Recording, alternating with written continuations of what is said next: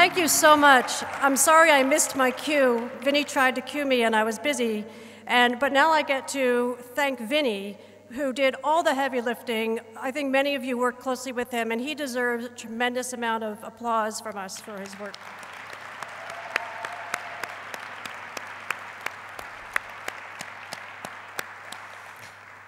I'm sure you'll agree with me that having young people here throughout the weekend to share their stories with us has made this conference especially meaningful and inspirational.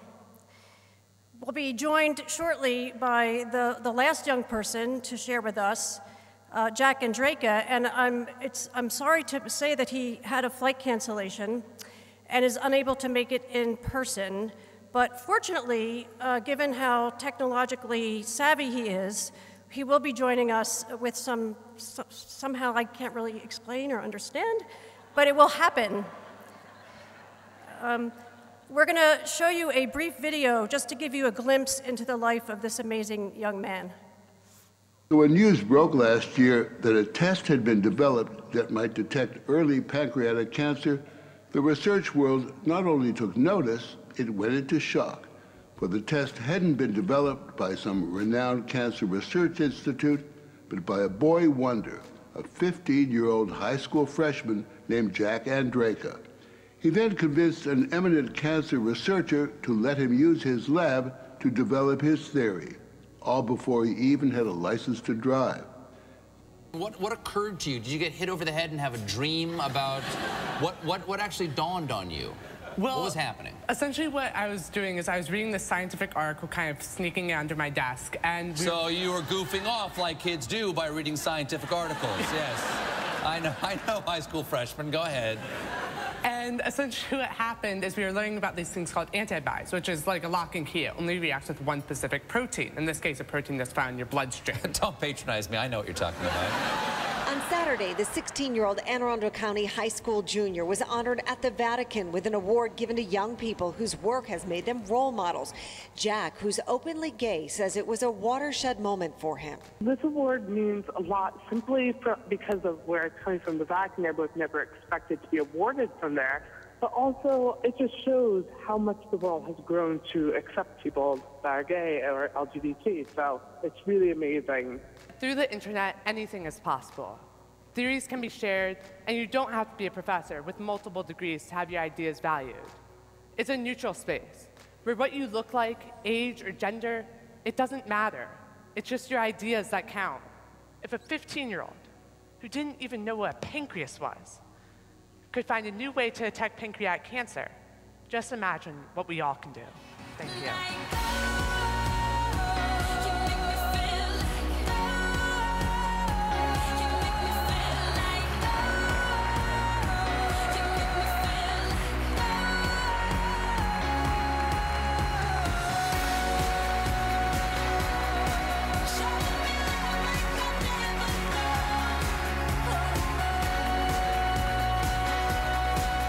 When Jack isn't doing CNN interviews or discovering new tests for cancer, he's going to school and he's dealing with a lot of the usual teen stuff, including being an out gay teen in high school.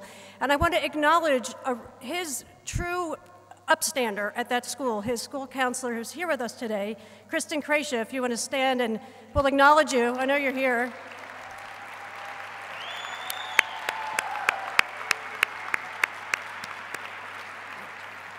So just last September, I was chosen as one of the Out 100, and I just remember absolutely freaking out.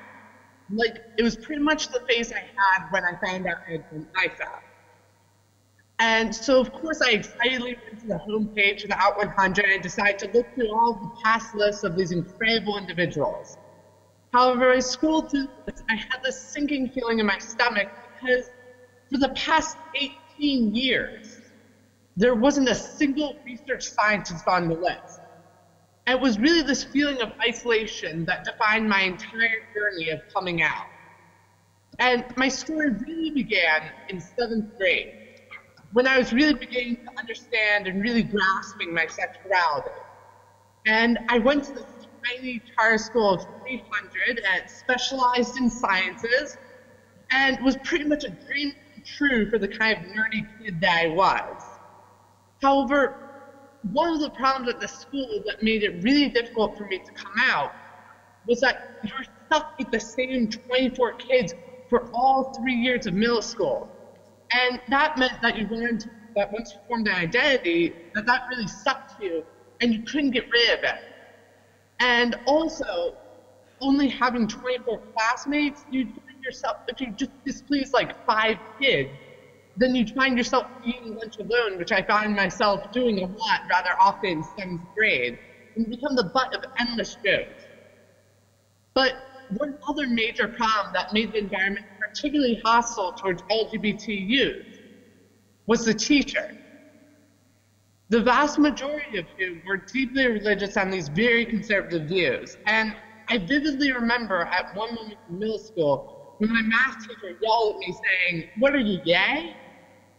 And because of this environment, I decided to make a decision that I will always regret.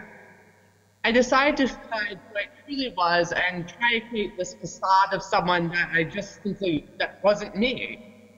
And because of this, I sank into very deep and dark depression in 7th grade and the beginning of 8th grade, often ending up cutting my wrists and contemplating suicide. And the only place that I really felt like I truly belonged was at these really quirky math camps and science fairs, because at these places I was at least free from the fake identity I'd crafted myself. But most importantly, I loved science and math, and I was around other kids that loved science and math. I would literally just spend endless hours learning these obscure math formulas and burying my nose in science textbooks and doing these weird esoteric experiments, because math problems and data don't discriminate against you. And it doesn't matter who you are when you discover a new finding. Characteristics such as your sexuality didn't matter in the scientific field, really. However, while these camps and math and science fairs offered a brief respite from the culture that was my school, I still felt really isolated at them because, once again, there wasn't a single out LGBT person at these events. And this feeling of isolation was further amplified, really, by the media's portrayal of the LGBT community and common stereotypes that dictate that if you were gay, you had to become a fashion, you had to have this amazing fashion sense and become an actor and tumor designer. And if you know me, I have zero fashion sense. However, eventually, in 8th grade, I don't even know why I decided to do it. On the spur of a moment, I came out in one of the most wimpy ways of coming out. I texted my friend Logan late one night, and I said, "Hey Logan, I'm gay. Can you tell everyone for me?" And so what happened is the next day, apparently everyone knew, except for my parents. What happened is Logan told my friends, who told eventually everyone, and everyone eventually told their parents. And some parents eventually told my parents. And it was a really interesting conversation that we had at the dinner table that night. My parents were just like, "So we heard something really interesting at school today." But eventually I kind of acclimated and got really comfortable with my sexuality at my school. But still, out of a class of 300, I was still really the only out LGBT person there. And the feeling still carried on into 9th grade and even high school, where really I didn't know any LGBT that are my age, and really I don't see any big LGBT media figures in science besides Alan Turing, but he's dead. And I think that one of the biggest things that helped me was my school counselor, Miss Kreisha, who I believe is in the audience right now. Miss Kreisha, you guys stand up.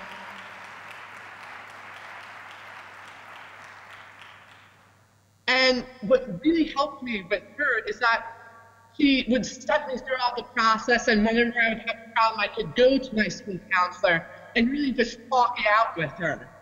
And I kind of go about these issues in a really scientific way. I go through all these experiments, psychological experiments, and she'd always laugh at me for overthinking things, and she still laughs at me for overthinking things. I'll go into her room and wonder for 2 hours agonizing whether or not putting a winky face or a smiley face will be good or bad for when I'm texting my boyfriend. But what I think is a really painful motive that we have to realize here is that there has to be this open dialogue between LGBT youth at the school and the counselor, where the youth know that they can go to the counselor to freely express themselves. I know I can do that with this pressure because oftentimes I don't feel like going to class and end up in the room, and we have these long, thorough conversations.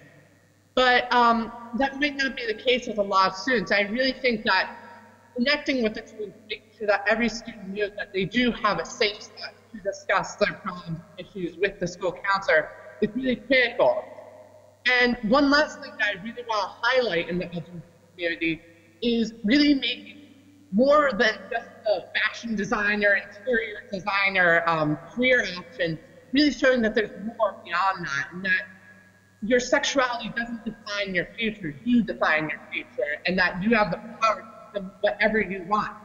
And so hopefully through this, we'll have more happy LGBT youth and more LGBT youth in more fields. So thank you for listening to me, and best of time at the conference.